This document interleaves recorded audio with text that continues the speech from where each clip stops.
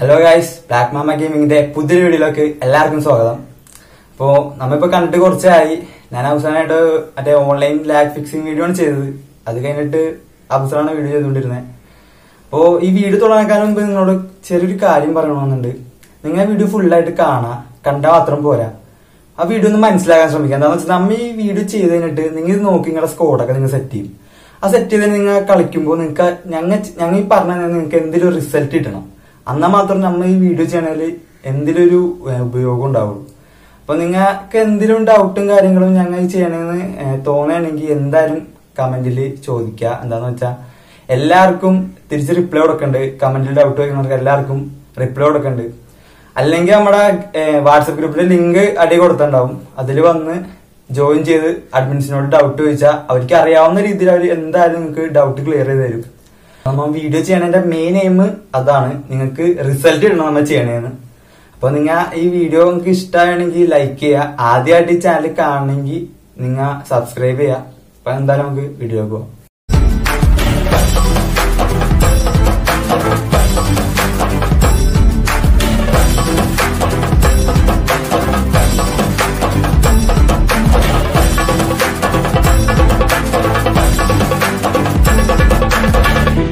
ഈ വീഡിയോയില് P.BOER എന്ന മാനേജർ റിവ്യൂ ആണ് ചെയ്യണത്.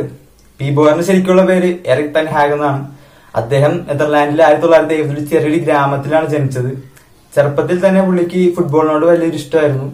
അങ്ങനെ പുള്ളിയുടെ കരിയറിൽ പുള്ളി CF ആയിട്ടാണ് പുള്ളി കരിയർ തുടങ്ങിയത്. പക്ഷെ പുള്ളിയുടെ ഹൈറ്റും ഫിസിക്കൽ അബിലിറ്റിയും കാരണം പുള്ളി ഒരു സെന്റർ ബാക്ക് ആയിട്ട് മാറിയായിരുന്നു. 2002 റിട്ടയർ ആയ അദ്ദേഹം 2012 ഒരു മാനേജർ റോളിൽ നമ്മുടെ മുമ്പിലേക്ക് വരികയായിരുന്നു. അത് കഴിഞ്ഞ് ബയൺ മ്യൂണിക്കിന്റെ സെക്കൻഡ് ഡിവിഷൻ കോച്ചായി അദ്ദേഹം സ്ഥാനമേറ്റു. അവിടെ Bayern മ്യൂണിക്കിന്റെ first team കോച്ചായ Pep ഗാർഡിയോളയായിട്ട് friendship ഉണ്ടാക്കാനും അദ്ദേഹത്തിൽ നിന്ന് കുറെ എക്സ്പീരിയൻസ് ഗെയിൻ ചെയ്യാനും അദ്ദേഹത്തിന് സാധിച്ചു. 2018-19 ചാമ്പ്യൻസ് ലീഗിലൂടെയാണ് അദ്ദേഹം ലോകത്തിൽ ഫേമസ് ആയത്. പിന്നെ പുള്ളിയുടെ ഇനി മാനേജർ ടാക്ടിക്സ് പറയാം. ആദ്യം P.BOEറിന്റെ ഒഫൻസീവ് ടാക്ടിക്സ് പറയാം. അറ്റാക്കിംഗ് സൈഡ് കൗണ്ടർ അറ്റാക്ക് ആണ്. ബിൽഡപ്പ് ഷോർട്ട് പാസ് ആണ്. അറ്റാക്കിംഗ് സോൺ സെന്റർ ആണ്. അതുകൊണ്ട് തന്നെ ചെറിയ ചെറിയ പാസുകൾ ഇട്ട് സെന്ററിൽ കൂടെ അറ്റാക്ക് ചെയ്യാം. പിന്നെ ഈ സെന്റർ ആയതുകൊണ്ട് തന്നെ ഇതില് AMFന് നല്ലൊരു ഇമ്പോർട്ടൻസ് ഉണ്ട്. പിന്നെ പൊസിഷൻ മെയിൻറ്റെയിൻ ഫോർമേഷൻ ആണ്. Defensive style front line pressure ആണ്. ബോൾ പോയാലും അത് തിരിച്ച് ഇന്റർസെപ്റ്റ് ചെയ്യാനുള്ള ഒരു ഇതാണ് front line pressure. Containment area wide ആണ്. എന്താന്ന് വെച്ചാൽ ഒപ്പോണൻസ് വൈഡിൽ കൂടെ അറ്റാക്ക് ചെയ്യുമ്പോഴേക്കും നമുക്ക് കൂടുതൽ ഇന്റർസെപ്റ്റ് ചെയ്യാൻ ചാൻസ് കിട്ടണേ. പിന്നെ പ്രസ്സിങ് അഗ്രസീവ് ആണ്. ഇപ്പോ ബോൾ പോയാലും അത് തിരിച്ച് എടുക്കാനുള്ള ഒരു ഇതാണ് പ്രസ്സിങ് അഗ്രസീവ്. ഇനിയിപ്പോ ഡിഫൻസ് ടാക്ടിക്സ് പറയാം. അതിൽ വലിയ മാറ്റങ്ങളൊന്നുമില്ല. ആകെ പ്രസ്സിങ് മാത്രം കൺസർവേറ്റീവ് ആണ്. ആ കാര്യം ഞാൻ ഡിഫൻസ് ടാക്ടിക്സ് ഇനി പറയുമ്പോൾ അതിലൂടെ ഞാൻ ഡീറ്റെയിൽ ആയിട്ട് പറഞ്ഞുതരാം നിങ്ങൾക്ക്. അപ്പൊ ഇനി സ്ക്വാഡ് എങ്ങനെ ഇതിലിടാന്ന് നമുക്ക് നോക്കാം. അപ്പൊ ആദ്യം ബോയറിന്റെ ഫോർമേഷൻ പറയാം. 4-2-1-3 ആണ്. L.Romanന്റെ ഒരു സാമ്യമുള്ള ഒരു ഫോർമേഷൻ ആണ്. അതിൽ AMFനെ എടുത്ത് ഒരു DMF റോളിലേക്ക് ഇട്ടിട്ട് ഡിഫൻസ് ഓർഗനൈസ് ചെയ്യുന്ന രീതിയിലുള്ള ഒരു ഫോർമേഷൻ ആണ്. പക്ഷെ അറ്റാക്കിംഗ് ഒക്കെ ഒരു കുഴപ്പമൊന്നുമില്ല. നല്ല രീതിയിൽ തന്നെ കൗണ്ടർ അറ്റാക്ക് ചെയ്യാൻ പറ്റും. അപ്പൊ അത് ഞാൻ ഗോളിനെ പറ്റി പറയാം. ഗോൾ കീപ്പർ എന്ന് പറഞ്ഞാൽ ഫോർമേഷൻ ഒരു ഫ്രണ്ട് ലൈൻ പ്രഷർ ആയതുകൊണ്ട് ഒരു ഒഫൻസീവ് ഗോൾ കീപ്പറിനെ ഇടുന്നതായിരിക്കും നല്ലത്. ആലിസൺ ബക്കർ, ഡഗിയ, എഡേഴ്സൺ അങ്ങനത്തെ ഒരു ഒഫൻസീവ് ഗോൾ കീപ്പറിനെ ഇട്ടായിരിക്കും നല്ലത്.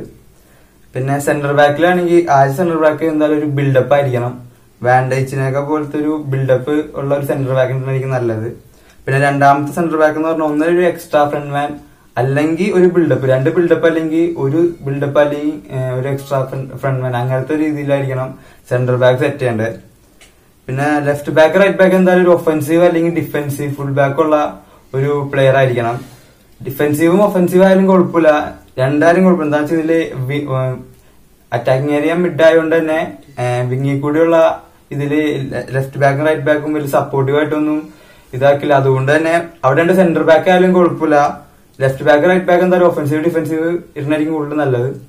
അപ്പൊ ഇനി മിഡ് പറയാം. ഈ ഫോർമേഷനിൽ മെയിൻ ഇത് മിഡിലാണ് വന്നത്. മിഡില് ഒരു AMF, ഒരു DMF, ഒരു CMF അങ്ങനെ 3 പൊസിഷനുള്ള പ്ലേയേഴ്സ് എന്തായാലും വേണം. അല്ല ആദ്യം DMF പറയാം. DMF എന്തായാലും ഒരു ആങ്കർമാൻ ആയിരിക്കണം. അതിലിപ്പോ ബസ്കസ് അല്ലെങ്കിൽ റോഡ്രി പിന്നെ വിയർ ആണെങ്കിലും നല്ല തന്നെയാണ്. പിന്നെ CMFലേക്ക് വരുമ്പോ എന്തായാലും ഒരു ബോക്സ് അല്ലെങ്കിൽ ഒരു ഡിസ്ട്രോയർ, ഈ 2 പ്ലേയിങ് സ്റ്റൈലുള്ള ഒരു പ്ലെയർ ആയിരിക്കണം അവിടെ കളിപ്പിക്കേണ്ടത്. എക്സാമ്പിൾ ആയിട്ട് പറയുകയാണെങ്കിൽ നെഡ്വേർഡ്, ബെക്കാം, പോഗ്ബ അങ്ങനത്തെ പ്ലേയേഴ്സ് ആണ്. പിന്നെ AMF ഇതിൽ ഭയങ്കര ഇമ്പോർട്ടന്റ് ആണ്. AMFന്റെ പൊസിഷൻ അവിടെ ഒരു റോമിംഗ് ഫ്ലാഗ്, മെസ്സിനെ പോലത്തെ ഒരു പ്ലെയറിനെ കളിക്കുക, പിന്നെ ഒരു ക്രിയേറ്റീവ് പ്ലേ മേക്കർ, പിന്നെ ഒരു ഹോൾ പ്ലെയർ. അങ്ങനെ 3 പ്ലേയേഴ്സിന് ഈ AMFന്റെ പൊസിഷനിൽ കളിപ്പിക്കാൻ പറ്റും. പിന്നെ AMF ആണെങ്കിൽ കൂടുതലും റോള് ഈ ഫോർമേഷനിൽ AMFന്റെ ഭാഗത്തു നിന്നാണ്. ഈ പ്ലേ മേക്ക് ചെയ്യാനും പാസ് കൊടുക്കാനും ഫിനിഷ് ചെയ്യാനൊക്കെ ഈ AMFനെ യൂസ് ചെയ്തിട്ടാണ് ഈ ഫോർമേഷൻ നമ്മൾ കൂടുതലും അറ്റാക്ക് ഒക്കെ കൂടുതലും ഈ AMF യൂസ് ചെയ്ത് നമ്മ ഇതിൽ ചെയ്യണേ. അതിനെപ്പറ്റി എങ്ങനെ അറ്റാക്ക് ചെയ്യാന്നുള്ളത് ഞാൻ ഡീറ്റെയിൽ ആയിട്ട് പറയാം. പിന്നെ ലെഫ്റ്റ് വിങ്ങിലേക്ക് വരുമ്പോൾ റൊണാൾഡോനെ പോലത്തെ ഒരു പ്രോലിഫിക് വിങ്ങറാണ് എന്തായാലും നിങ്ങൾ ഇടേണ്ടത്. സ്പീഡും ഫിനിഷിംഗ് ഒക്കെ ഉള്ള റൊണാൾഡോ, ഹസാർഡ്, മാനിനെ പോലത്തെ പ്ലേയേഴ്സിനാണ് നിങ്ങൾ കൂടുതൽ യൂസ് ചെയ്യേണ്ടത്. റൈറ്റ് വിങ്ങിൽ ഒരു റോമിംഗ് ഫ്ലാഗിന് തന്നെ യൂസ് ചെയ്യണം. അതിൽ മെസ്സി ഒരു എക്സാമ്പിൾ ആണ്. പിന്നെ ഒരു എക്സാമ്പിൾ എന്ന് പറയുകയാണെങ്കിൽ സലാഹ് ആണ്. സലാഹ് ഇപ്പൊ മെസ്സിനെ നിങ്ങൾ AMF ആയിട്ട് ഇടുകയാണെങ്കിൽ സലാഹിനെ എന്തായാലും നിങ്ങൾ റൈറ്റ് വിങ് ഫോർവേഡ് ഇടാം. പിന്നെ CF പറയാം. CFിലേക്ക് വരുമ്പോ എന്തായാലും ഒരു ഗോൾ പോച്ചർ എന്തായാലും വേണം. എംബാപ്പെ, ഒബമയങ്, ലെവൻഡോസ്കി അങ്ങനത്തെ പ്ലേയേഴ്സിനാണ് ഗോൾ പോച്ചറിൽ ഏറ്റവും നല്ല രീതിയിൽ ഡ്രിബിളിംഗ് ഫിനിഷ് ഒക്കെ ഉള്ള. അപ്പൊ എന്തായാലും അങ്ങനത്തെ ഒരു പ്ലെയർ നിങ്ങൾ CFിൽ യൂസ് ചെയ്യാം. ഇനി എങ്ങനെ അറ്റാക്ക് ചെയ്യണമെന്ന് പറഞ്ഞുതരാം. അറ്റാക്കിനെ പറ്റി പറയുകയാണെങ്കിൽ സെന്ററിൽ കൂടി ഷോർട്ട് പാസ് ഇട്ട് ഡി ബോക്സിന്റെ അവിടെ വരെ എത്താം. മീൻസ് ഈ AMF, DMF, CMF 3 വെച്ചൊരു ട്രയാങ്കുലർ കോംബോ വരും. അവര് തമ്മിൽ അങ്ങോട്ടും ഇങ്ങോട്ടും ടിക്കി ടാക്ക് ചെയ്തായിരിക്കണം ഈ ഡി ബോക്സിന്റെ അവിടെ വരെ എത്തിക്കേണ്ടത് ഈ പ്ലേ മേക്കിംഗ്. പക്ഷെ അധികം സമയം എടുക്കരുത്. 2-3 പാസിനുള്ള എങ്ങനെയാലും നിങ്ങൾ ആ ഡി ബോക്സിന്റെ അവിടെ വരെ ഈ ബോൾ എത്തിക്കുക. പിന്നെ ഈ CMF, AMF വെച്ച് പാസ് ചെയ്ത് സെന്റർ ബാക്കിന് നിങ്ങൾ പ്രഷർ ചെയ്യണം. AMF വെച്ച് സെന്റർ ബാക്കിനെ പ്രഷർ ചെയ്ത് CFന് ഒരു ഓപ്പൺ സ്പേസ് അവിടെ ഉണ്ടാക്കി കൊടുക്കണം. അതാകുമ്പോൾ നമുക്ക് ഡയറക്റ്റ് CFന് ബോൾ കൊടുത്ത് ഫിനിഷ് ചെയ്യാന്നുള്ളൂ. അതെന്തായാലും നിങ്ങൾ ഒരു AMF വെച്ച് പ്രഷർ ചെയ്യാൻ ശ്രമിക്കണം അവരുടെ ഒപ്പോണന്റിന്റെ സെന്റർ ബാക്കിനെ. പിന്നെ പറയാനാണെങ്കിൽ AMF ആണ്. AMFല് ഇപ്പൊ ആദ്യമായിട്ടാണ് നിങ്ങൾ ബോൾ ട്രൈ ചെയ്യണമെങ്കിൽ മെസ്സിനെ പോലത്തെ ഒരു പ്ലെയർ ഇട്ട് വേണം AMF കളിപ്പിക്കാൻ. അത് കഴിഞ്ഞ് കുറച്ച് എക്സ്പീരിയൻസ് ആയി കഴിഞ്ഞിട്ട് ക്രിയേറ്റീവ് പ്ലേ മേക്കർ അല്ലെങ്കിൽ ഹോൾ പ്ലെയർ എന്ന് പറയുന്ന പ്ലേയിങ് സ്റ്റൈലുള്ള പ്ലേയേഴ്സിനെ യൂസ് ചെയ്ത് നോക്കാം. ഹോൾ പ്ലെയർ യൂസ് ചെയ്യുമ്പോൾ എന്താന്ന് വെച്ചാൽ ഈ CFന്റെ കൂടെ CFന് ബോൾ ഇട്ടുമ്പോൾ തന്നെ ഇവർ ആ ഗ്യാപ്പിലോട്ട് ഓടിക്കേറി CFന് വേണമെങ്കിൽ ഹോൾ പ്ലെയറിന് ഒരു ത്രൂ വെച്ച് കൊടുത്ത് ഫിനിഷ് ചെയ്യാന്നുള്ളൂ. അത്ര എളുപ്പമായിട്ടും ഈസി ആയിട്ടും ഈ ഹോൾ പ്ലെയർ നിങ്ങൾക്കൊരു ഗ്യാപ്പിലേക്ക് ഉള്ള എല്ലാ സ്പേസും യൂട്ടിലൈസ് ചെയ്ത് കളിച്ചോളും. പിന്നെ ക്രിയേറ്റീവ് പ്ലേ മേക്കറിന് ഇടുകയാണെങ്കിൽ കൂടുതലായിട്ട് പ്ലേ മേക്ക് ചെയ്യാനായിട്ടും നിങ്ങൾക്ക് യൂസ്ഫുൾ ആയിരിക്കും. കൂടുതൽ പാസുകളും കാര്യങ്ങളൊക്കെ പ്ലേ മേക്കറിന്റെ ഭാഗത്തു നിന്നായിരിക്കും. ഹോൾ പ്ലേസിനെ പറ്റി പറയാം.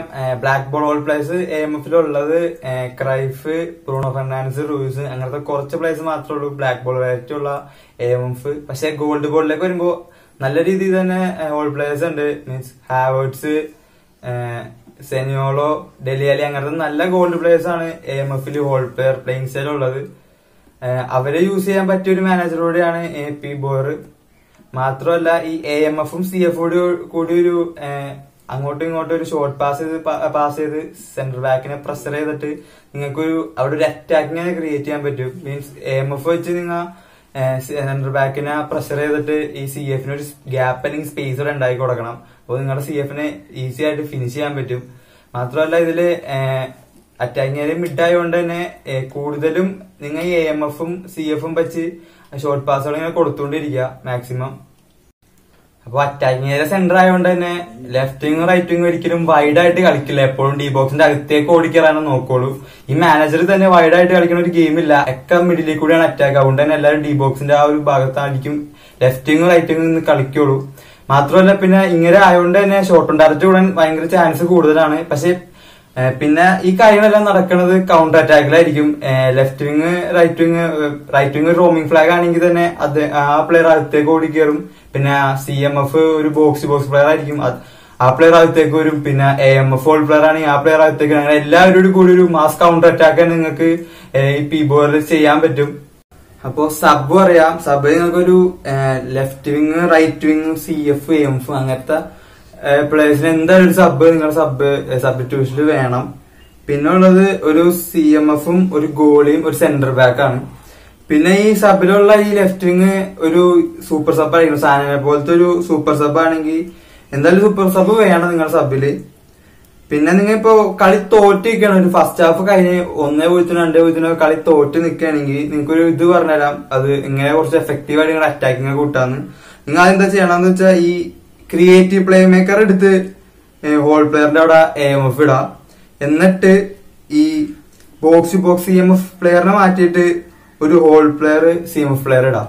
അങ്ങനെ വരുമ്പോ നിങ്ങൾക്ക് അറ്റാക്കിങ് കൂടുതൽ കുറച്ചുകൂടി കൂട്ടാനും പ്ലേ മേക്കിംഗ് കൂട്ടാനും പറ്റും. ഈ AMF പ്ലേ മേക്കർ കുറച്ചായിട്ട് കൂടുതൽ പാസിംഗ് കാര്യങ്ങളൊക്കെ ആയിട്ട് നിങ്ങളെ സപ്പോർട്ട് ചെയ്യും. മാത്രമല്ല ഈ ഹോൾ പ്ലെയർ CMF കുറച്ചുകൂടി അകത്തേക്ക് ഗ്യാപ്പൊക്കെ കണ്ടുപിടിച്ച് അകത്തേക്ക് കയറി സ്പേസ് ഒക്കെ യൂട്ടിലൈസ് ചെയ്ത് നിങ്ങൾക്ക് അറ്റാക്കിങ് നിങ്ങൾക്ക് അവർ ഹെൽപ്പ് ചെയ്യും.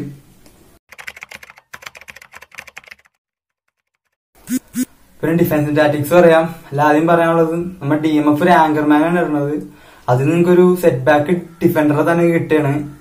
അത് ഈ ലോങ് ബോൾ സ്പാമേഴ്സിനൊക്കെ നിങ്ങൾക്ക് ഭയങ്കരമായിട്ട് ഹെൽപ്പ് ആകും ഈ ആങ്കർമാനെ DMF ആയിട്ട് ഇടുന്നത്.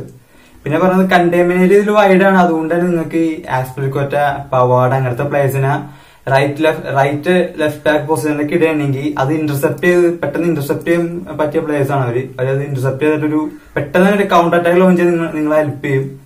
പിന്നെ പറയാനുള്ളത് ഡിഫൻസ് ടാറ്റിക്സിന്റെ ആകെയുള്ള ഒരു ഡിഫറൻസ് എന്താണെന്ന് വെച്ചാൽ പ്രസിംഗ് ആണ്. പ്രസിംഗ് കൺസർവേറ്റീവ് ആണ്. എന്താന്ന് വെച്ചാൽ നിങ്ങൾ സെന്റർ ബാക്കിന് ബോൾ അല്ലെങ്കിൽ നിങ്ങളുടെ പ്ലേയേഴ്സിന്റെ ബോൾ പോയാലും നിങ്ങൾ സെന്റർ ബാക്ക് പുഷ് ചെയ്ത് അല്ലെങ്കിൽ പ്രഷർ ചെയ്ത് മുമ്പോട്ട് പോയാൽ ബോൾ എടുക്കാൻ നോക്കില്ല.